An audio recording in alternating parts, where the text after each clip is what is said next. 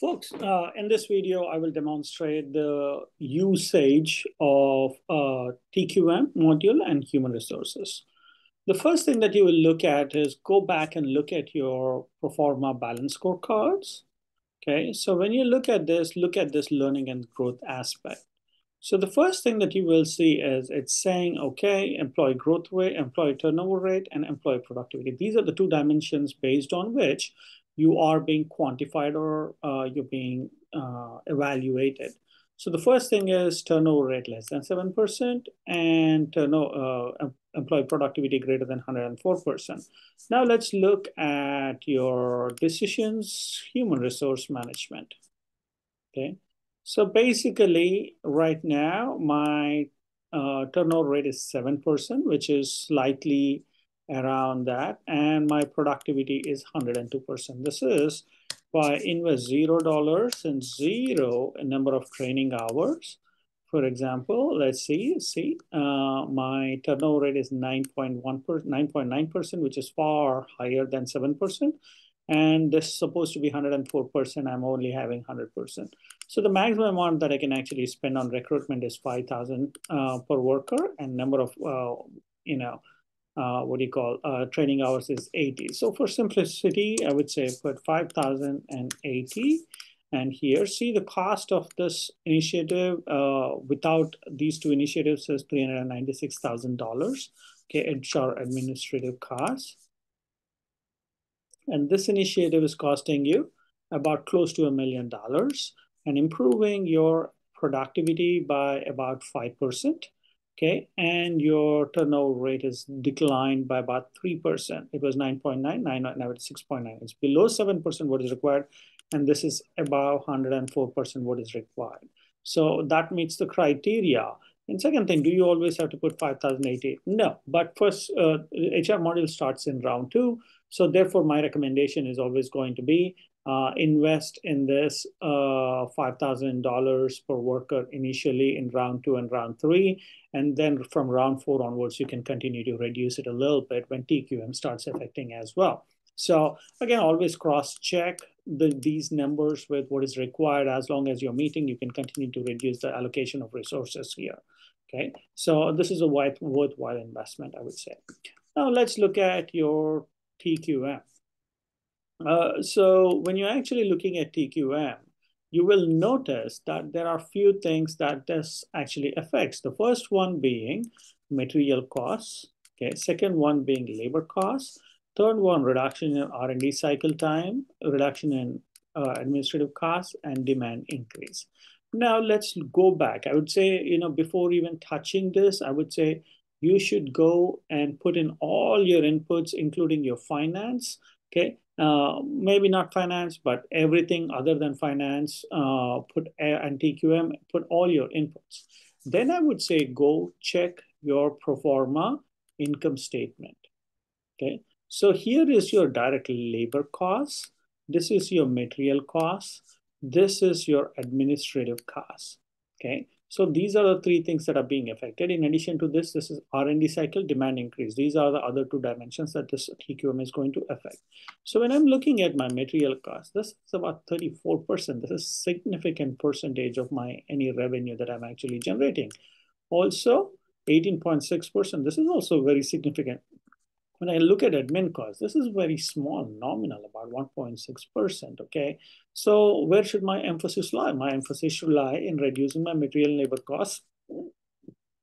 And when I go to my decisions and look at an R&D cycle time, this product traditionally is coming out in September 26. This one is coming 2 years later in June 28, okay, which is in round 4, I would say.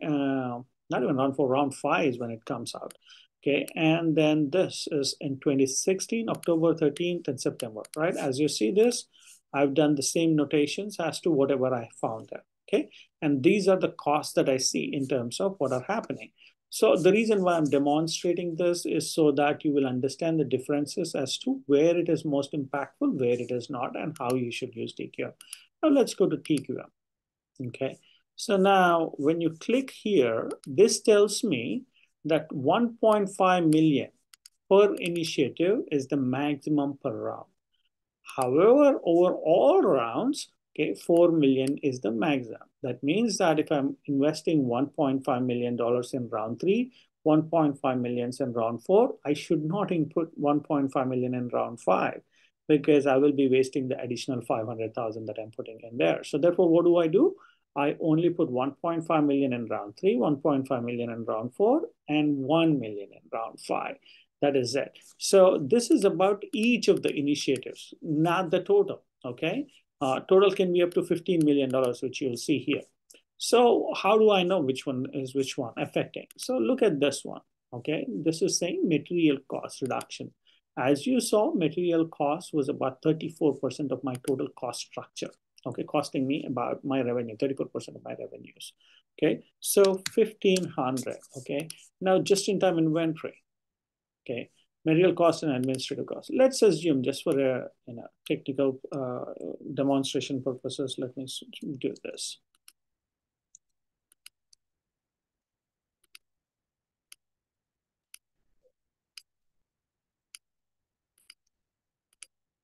See, I invested 1.5 million. Each of those initiatives is costing me $15 million.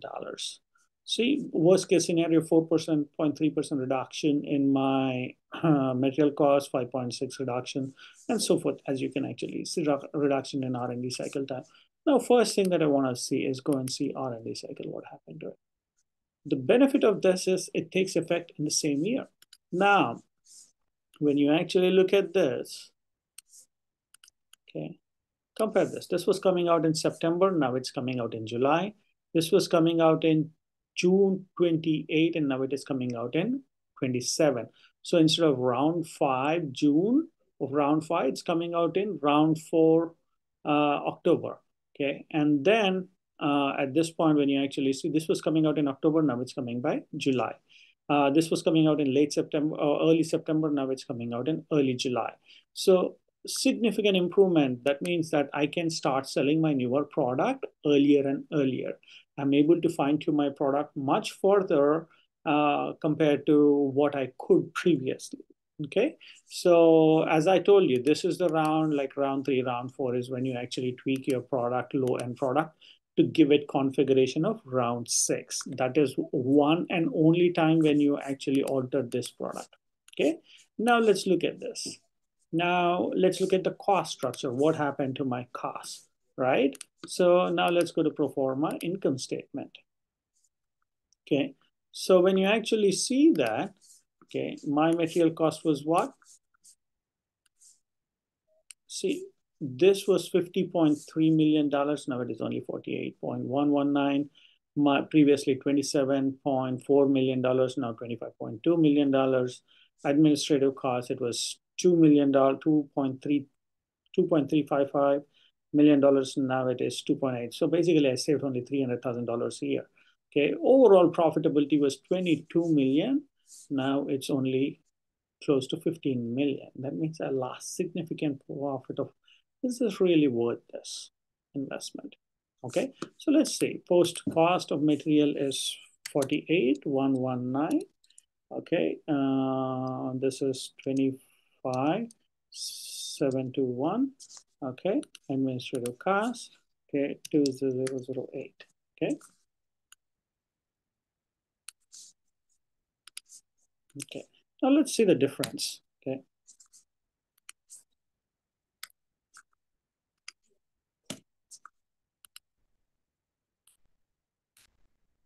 Okay,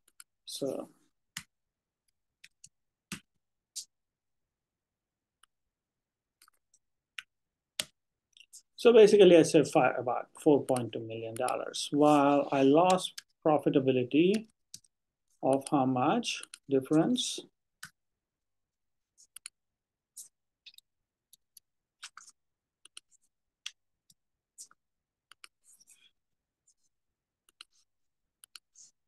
Okay, about $7 million reduction in profitability. That is phenomenal loss of profitability. Well, then why do I invest in TQM? The big thing that you should understand, the TQM Okay, this cost savings that I've seen, these are not just for one round. These will go on forever. Even if I stop investing in round four, I don't want to put any money into my TQM, I will still see a significant amount of that. However, can I justify this, spending about $3 million or $3.5 million just to do this? Even in 10 rounds, I will not be able to recover my investment. So basically trying to focus on admin costs is not such a big deal, or not a great way of using money. On the contrary, for these, it is worthwhile. So let's look at this. What else can I do here in TQM? First thing that you need to do is you don't indiscriminately, because this is not an infinite resource. We are not in a communist country, or you're not running communist country, and you're not King Jong. Oh, okay, just to throw money at things that you actually think. Okay, so what do? You put money into things which has highest efficiency. That's how we work. Okay, here this is material cost reduction. So this is full amount is justified. Okay, here look at the material cost and administrative costs. I don't care about administrative costs. So let's say I'm putting $1 million. I'll spread this over 4 rounds rather than 3 rounds. Okay, reduces labor cost. That's important to me. Okay, channel support system, increase its distribution channel efficiency, and so I'm not putting money into this because right now I'm not focusing on demand increase. If you would like to, that's a different story. Okay, concurrent engineering, R&D cycle time.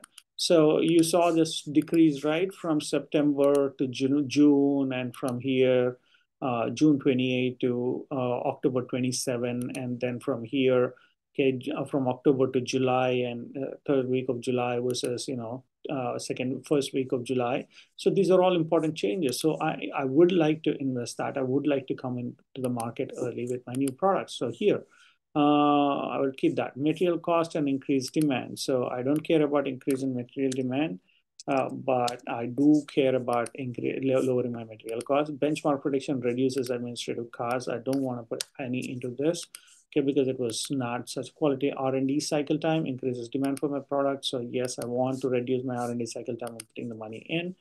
Okay, reduces labor costs and material costs. Both are important to me. I'm keeping the money. And the final one is adopting TQM strategies, reduces material cost and reduces some labor costs. So these are important. So I will keep it. Okay. So my focus is what? Reducing material costs, reducing labor cost, reducing R&D cycle time. These have been the 3 focus of mine. So therefore, I readjusted mine. Do you see this? Now it is 11,000 only. I mean, 11 million only. So 4 million reduction. So overall, my profitability was reduced by 7 million. Now it only will be reduced by about $4 million. So now let me go and see R&D cycle time. It stays the same because the 2 initiatives that help me, reduce R&D cycle time, I put my full investment into it. Okay, now let's go look into pro forma income statement. What happened here? Okay, so my profitability jumped up from 14 to 16,950. So 2 million increase in profitability after close to a $2 million improvement on that. So because I reduced $4 million. So now this is an important improvement for me. So therefore I will stick with this. Okay. So this is all it is to TQM. You're trying to improve the efficiency and you're justifying the cost. The reason why this is an okay proposition for me, for example, this is what, 16,950.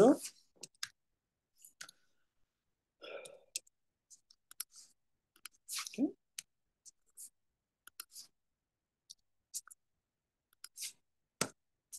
So while I spent $11 million, I saved about, my profitability loss is only $5 million. So that means 6 million of my expenditure into it is already paid for itself, get indirect reduction of cost. Now my R&D, that is kind of very difficult to say, how it is impacting, but it actually helps me sell my product in more quantity when I do that because my better product is available to the customer much earlier. So that justifies, let's say, another $2 million or $3 million. So 75% of my cost structure has already been justified in direct returns for one round. Even if I put $0 next round, these benefits will continue for foreseeable future, which makes it worthwhile in long run. So, however, I'll continue to invest in these initiatives to maximize the benefit.